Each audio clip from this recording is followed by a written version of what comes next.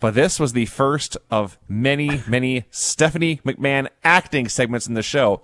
And this is one of those things, I didn't remember that it happened until she said it, but as soon as she said it, I realized I remember this from 19 years ago very clearly. Because Kane's arm's all taped up, and they've got a arm bar on him in the ring, or a hammerlock Christian had at one point, whatever. And they cut backstage. And Stephanie, she has one gesture, which is she holds her arm out like this. And that is her gesture for confusion. It's her gesture for curiosity. It's her gesture for pride. That's all she ever does. So she holds her arm out like that and says, how long does it take to break the arm? How long does it take to break the arm? And Austin and Hunter are completely befuddled. They have no idea what to say. And we just go back to the match. How long does it take to break the arm? 32 seconds, Stephanie. It takes 32 seconds for an arm bar to kick in and break the arm. I guess it depends on what you're doing. Are you Yes, following? Craig, that's the point. There are many options. If Paisley is charged with breaking my arm, the answer is never. Sure. If Vinny is charged with breaking my arm, I'm sure at some point he could do it. Does he have an accoutrement? I mean, does he have a technique? If I'm attacking you with a crowbar, it takes 0 seconds. Does he know jujitsu or not? Yeah, does he have a weapon? I mean, how's his grip? I mean, what a fucking dumb question. I don't know how fucking long it takes to break an arm. It depends. So they do the bit with the chairs. It's a DQ, but Kane is down now, apparently a one-armed Big Red Machine. And they go back to Austin and Hunter. And Austin and Hunter are just sitting on the couch smugly. Their night has been great. This is what they wanted to happen. It's been a perfect night. Right. And if they just sit there, it's fine. It's good. But no, Stephanie has to act. His arm has got to be broken, she says. Thank you, Steph. How long did it take? So Deborah returns. She has botched Stephanie's coffee order. Too much milk or the wrong kind of milk or whatever. She gives the coffee to Hunter. Hunter says, oh, that's perfect. Thank you. And then she goes over to Steve Austin. This is important because pay attention. She picks up a cup of coffee in her hand and she pours it into his face. Yeah. You can imagine how it goes from there. He tells her to go sit in the truck. Don't leave. Don't wait there until I get done. But just keep that in mind. It comes up later. It does? Yes. Yeah. Actually, it does. Fuck, I don't even remember. It was not an accident. Well, obviously. I mean, when you watch it, it was clearly that's the key. It's not an accident. Right. They played it off like it was an accident. One man played it off. The commentators kept asking, was that an accident? No, it's not even the commentators, because Taz knew it was legit. Right. It's Michael Cole, but we'll get to him. Right. The Lugs boot of the week is Shane hitting Show with a chair on Raw, and then, yes, Test booting the Big Show out of the ring. Great. So Test and Rhino are having a hardcore match. The winner will be champion and defending against Raven on Sunday. Did we mention this is the go-home show? Yeah, this is the go-home show for the pay-per-view. Backlash. So remember, Bryan, when we were watching Saturday night's main event and how Vince McMahon was the most biased announcer of all time? Oh, yes. And that babyface would cheat and he would deny it or say he didn't see it or say they're not doing it now. Well, Vince McMahon's here in 2001 screaming into Michael Cole's headset, telling him what to say.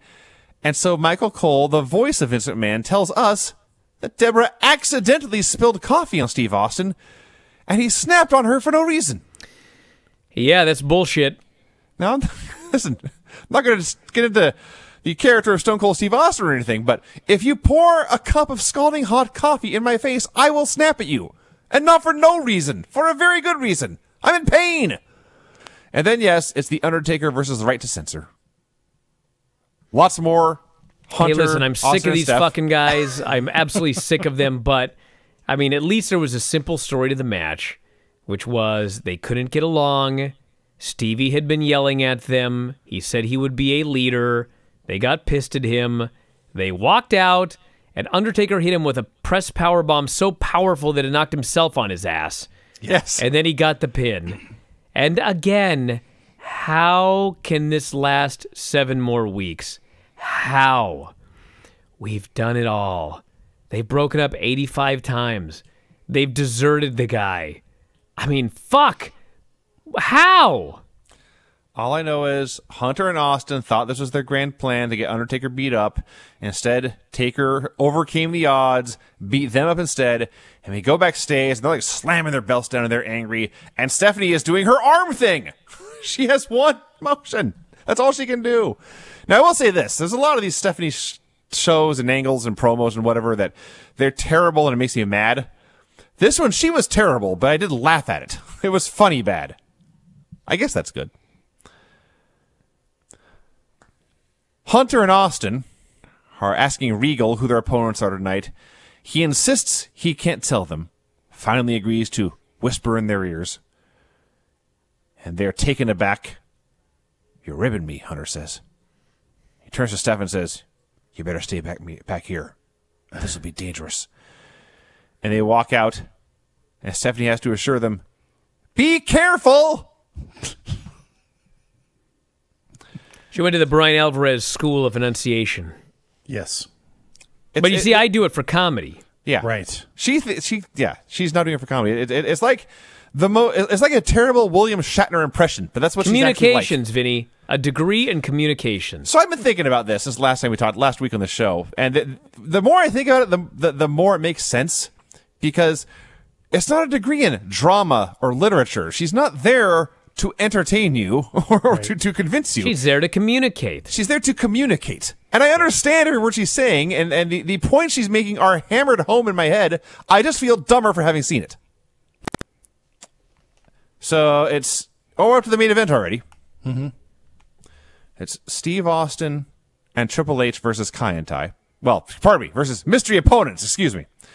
So as Austin and Hunter are doing their entrances, they're still talking about this coffee angle, and Michael Cole is squealing at me. She spilled coffee. She didn't chuck it on him. And they show a video, and I'm watching with my own eyes as she takes this coffee and she chucks it on him. And they're gaslighting me. I can see what's happening, and they're just blatantly lying to me. So Kai and Tai come out and do their entrance.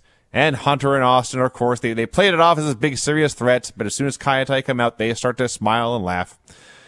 And Kai and Tai are doing their shtick, and Taka's mouth is moving, but we hear Shane's voice saying all kinds of wacky dialogue, and they're in Denver, so they're wearing the Colorado or the Colorado Avalanche jerseys and all that stuff, and Taka says his piece and passes the mic to Funaki, and we hear the other guy say, "Indeed."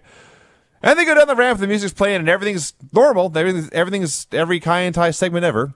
But then right before they get to the ring, they stop, and Taka starts to speak again. But we do not hear Shane McMahon's voice. We hear the Undertaker's voice. And he says whatever, and Austin and Hunter are no dummies. They know something's up. And he passes the mic to Funaki, and we hear Kane's voice, I guess, saying, "Indeed." Kai and Tai hit the ring. Hunter and Austin kill them. Taker and Kane hit the ring.